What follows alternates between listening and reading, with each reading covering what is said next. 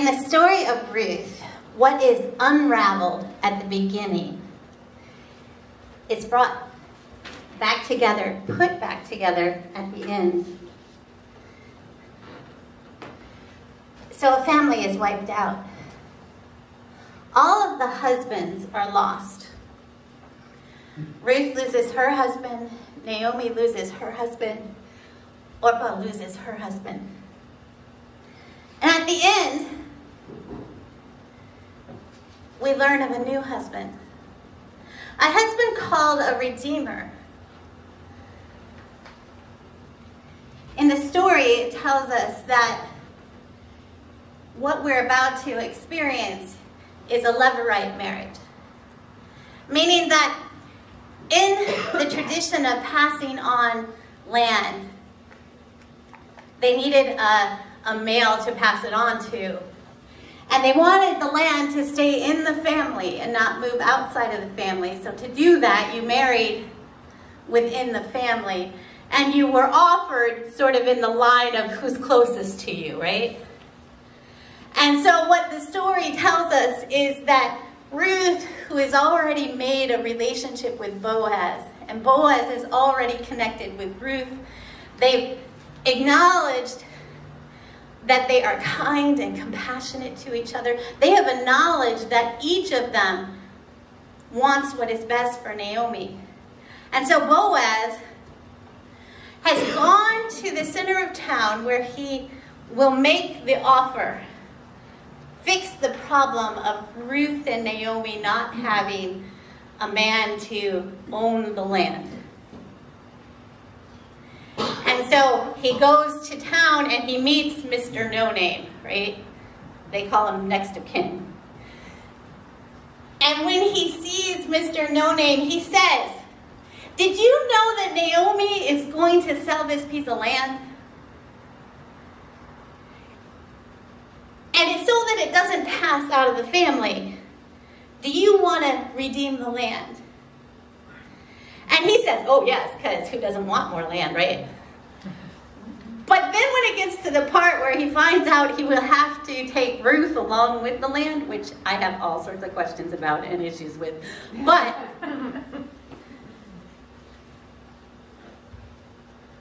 he hears that he has to take Ruth as part of the deal for the land. And he's like, "Oh, no, I can't redeem it." And that's when Boaz steps up. And I wonder if Boaz meant to lay it out that way to make him realize that this isn't really what he wanted. That the land wasn't worth having another woman enter the household that you already have established. And so Boaz says, "Then I will redeem the land, and Ruth will be my wife." So what was broken? What was lost? What was disintegrated? A family. Husbands that had died are now being repaired and renewed in this scene with Boaz saying that I will be that husband for Ruth. But that isn't the only way in which what was broken at the beginning becomes repaired at the end. When we hear this story, the second part of that story is we learn that Naomi lost her children. That her children are gone.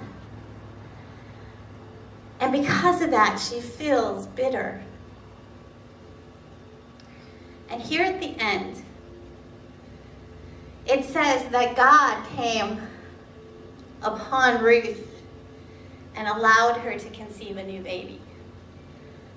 A baby that at the beginning of the story, when Ruth and Naomi enter Bethlehem, the women in town come to them rejoicing, but they encounter Naomi, who gives this speech about how bitter and empty she is. And here at the end, that same group of women come back into the fold singing about the glory of God and how God has given this new baby. a baby that they name Obed, meaning servant. A baby that takes that emptiness and brokenness and helps to heal. Because it says in that scripture that Ruth is better to you than 7 sons have ever been. That those sons that she lost at the beginning, while they are replaced by Obed, are mostly replaced by Ruth. Ruth, who is better than 7 sons. Ruth, who has done everything she can to make sure that her and Naomi are taken care of.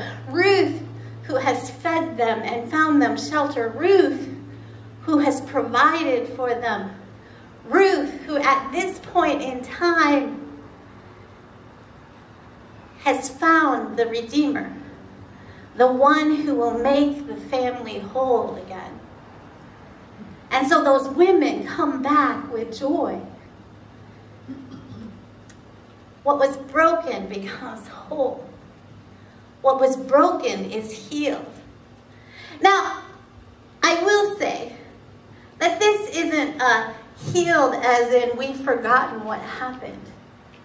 Because you can never forget the loss of those you love. You never let go of that loss of sons and daughters and husbands that have died. They are always there with you, always with you. But how Naomi sees that relationship has changed. Because in the beginning, we hear her talk about being bitter. She talks about how she has gone from being a woman who was full and is described as a woman of pleasantness, of joy, to being a woman who is empty and bitter. So much so that she changed her name from being Naomi to Mara, although the rest of the book never calls her Mara. But here at the end, she's back to being Naomi. Back to having that sense that it's no longer a feeling of emptiness and sorrow that I am with. It is no longer bitterness that surrounds me in life. I have now become pleasant again. I have now become able to experience joy again, to be filled again. So in seminary, one of my Old Testament professors argued that this passage here, which talks about them going from being empty to being full, really wants you to know that Naomi was literally filled up. Which is why when they say that Naomi cradles that baby to her, that the language there implies that she becomes his nurse. Now the argument is that that's not literally what happens, but my Old Testament professor wanted to argue, but it makes sense for her to become the nurse, because then she is literally filled up with the new life. She is literally now able to be full of what brings life. Whereas before she was empty and bitter, now she is full.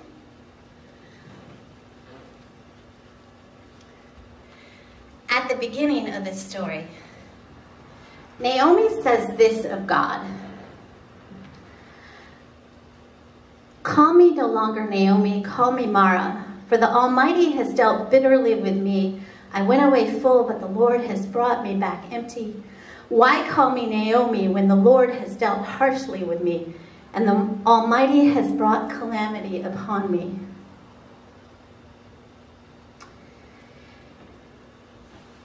At the beginning of the story, Naomi believes that God has left her, that God has deserted her, that God has embittered her and has dealt harshly with her, that God is not the God that she thought God was. At the beginning of the story,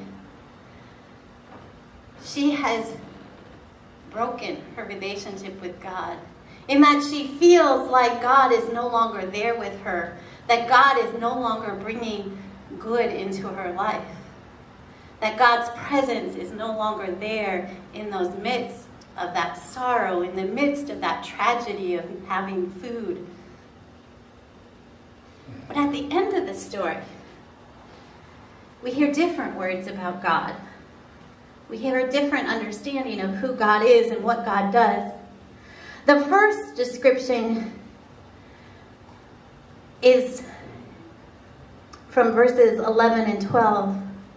May the Lord make the woman who is coming into your house like Rachel and Leah, who together built up the house of Israel.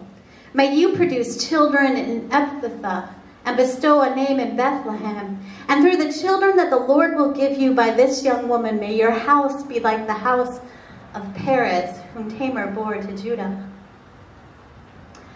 So the first blessing, or the first thing we learn about God in this passage, is that God has this long generational plan that we often don't know about and can only see when we look back, right? And in that plan, Rachel and Leah, if you remember this story, are the wives that helped to found the 12 tribes of Israel. That they and their servant women birthed Israel as a nation and birthed those 12 tribes. And so this prayer to God is a prayer that Ruth will be in that same lineage, right? Will be in that same lineage of a people who creates the people of God. And so what do we know about the story of Ruth and what happens? What we know about that story is that Obed is the father of Jesse, who is the father of David. The king that everyone in the time of Judges is yearning for, calling for, wanting. That Ruth, like Leah before her, becomes part of that lineage that God has intended for God's people. Part of making the message and meaning of the story of God go forth into the world. That Ruth takes her place as those women early on in the ancestors had their place. And to make it clear what part of this lineage we are from, it talks about Tamar and Judah.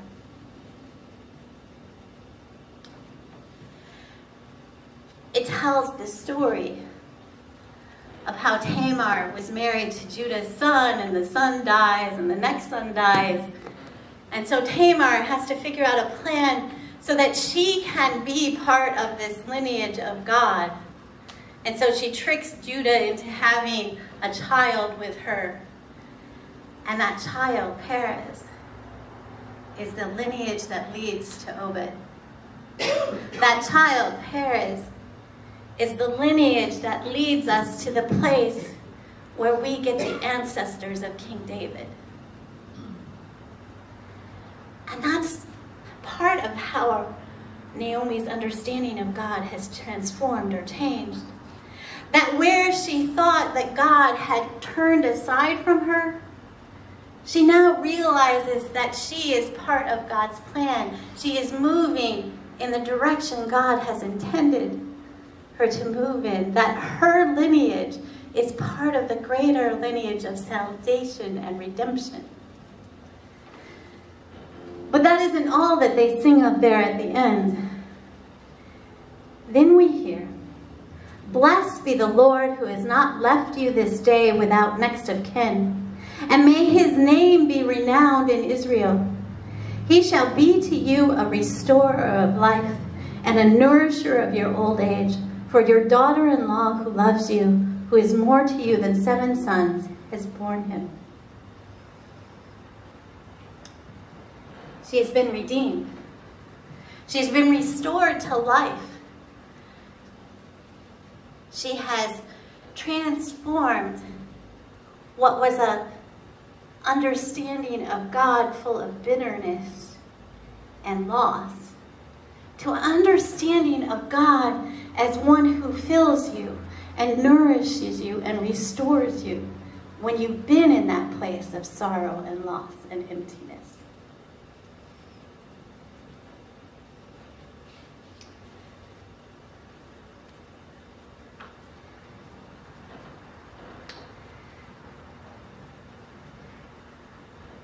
What I like about this story, or what is interesting, is that normally I'm like, oh, this is a little too quaint, right? They wrapped everything up and it's all nice and neat. But it isn't an easy nice and neat, right? Because in order to get to that place, it shows the struggle. Unlike with Job, who cries out for a redeemer and gets redeemed in the end, it's like miraculous. One minute he is arguing with God, and the next minute he is full of children and cattle and gold. In this story, we go through the process of that redemption, right? We go through the process of having to work through your life, of figure out how to make a new life, a different life, when your old life has been destroyed. We move through this story knowing that it is not easy, and it has a lot of downs. But as we work our way through life, we can choose a new way, a new path.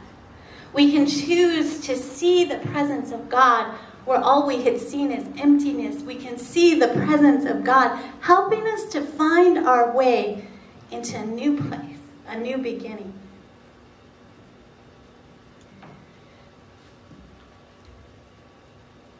That's why this call for redemption and for a redeemer to come feels to me a little different from Job.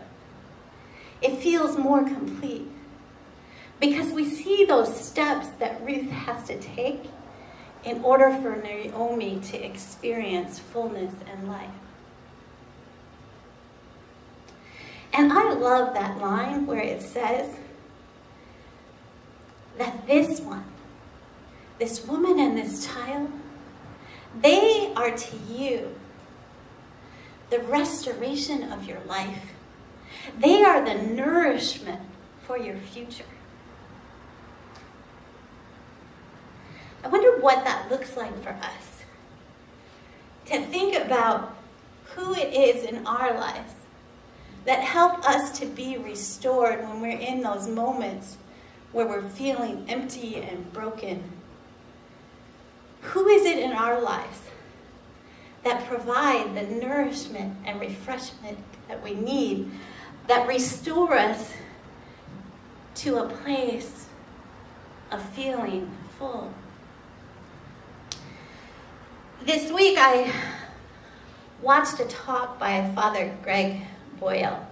And I don't know if you know who that is, but he is a priest that works with the gang members in the Los Angeles area and has created a whole network and organizations to help people move out of gang activity into employment in the world, but also takes those gang members who have ended up serving prison time and helps them to get the skills they need so that once they are released from prison, they can lead lives that don't skirt the edge of the law.